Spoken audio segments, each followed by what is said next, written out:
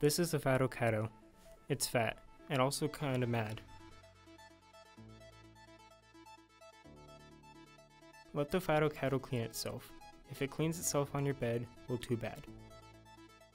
If the catto wants it to be let out, then let it out. It deserves it.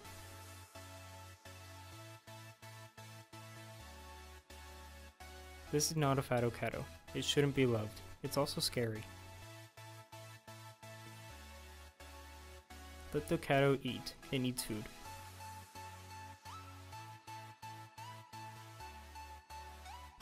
This is not how you hold a fatto catto. Here are some ways to hold a fatto catto.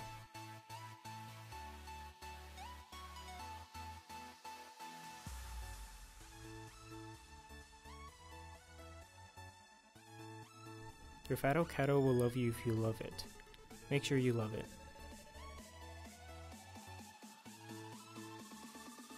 Screw it. Let them do what they do best. Eat, sleep, and repeat.